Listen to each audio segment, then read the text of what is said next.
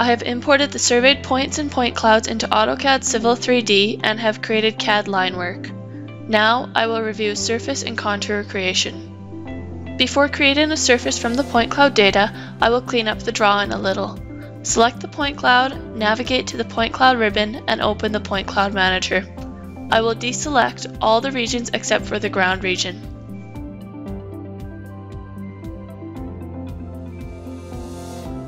In the Home ribbon under the Ground Data tab, select Create Surface from Point Cloud. A new dialog will appear in which you can add a surface name and description.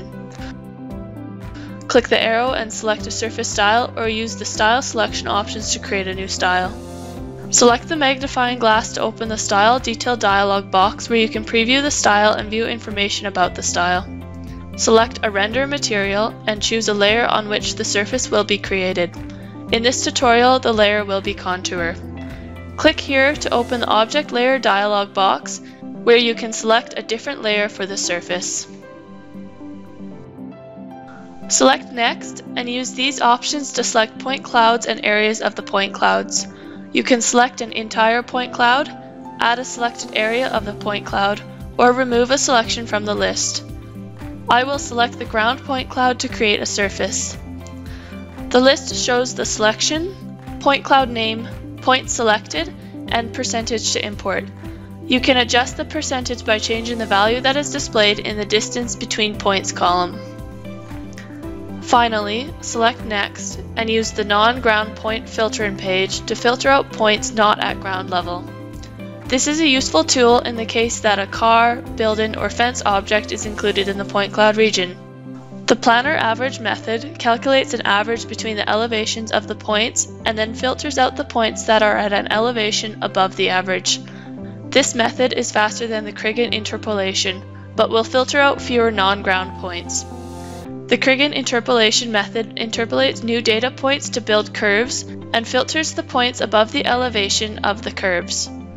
The no filter method will apply no corrections, and all points selected in the point cloud will be used to calculate the contours. Select Create Surface. Dependent on the number of points and contour intervals, this process may take several minutes. You can continue creating line work or working while the surface is being created. Once the surface has been created, it will appear in the Prospector tab underneath Surfaces.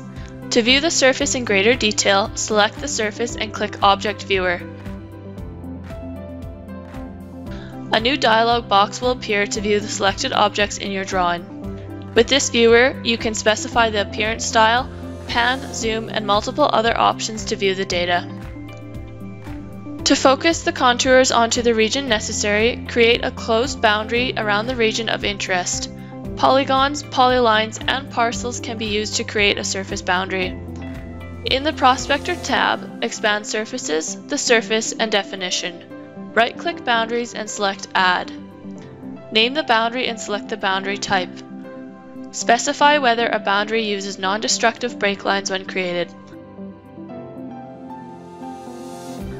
To edit surface settings, right-click the surface and click Edit Surface Styles.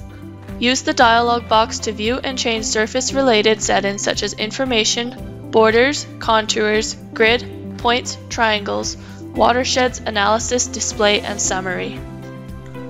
For this data set, I will edit the contour intervals to have a minor interval of 25 cm and a major interval of 50 cm. Then, select Apply to save these changes. Use the Display tab to isolate or unisolate layers within the surface. The contours created here contain all points from the point cloud data.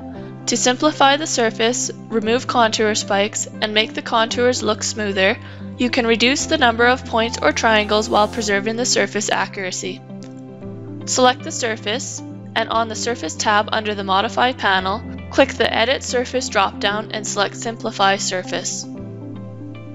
A new dialog will appear in which you can specify the simplification method, the region options, and point reduction options.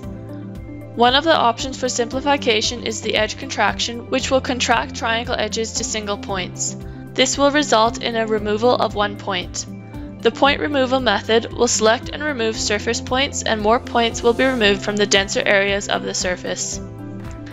In the next page, options are available for selecting portions of the point cloud. I will smooth the entire surface. Finally, configure the amount of points being reduced in the surface. This procedure may be completed multiple times to smooth the contour lines. Finally, elevation labels can be added to the contour lines on the surface. Select the surface and in the surface toolbars, expand the command Add Labels. Many options are available to add labels, including single and multiple labels. I will select the Contour Multiple command. Specify the start and end points of the contour label line and hit Enter. Labels will appear along the contour lines. Select the labels and properties in the top toolbar to configure the settings. The next tutorial in this series will outline the final steps to plot the plan on a template for a final deliverable to the client.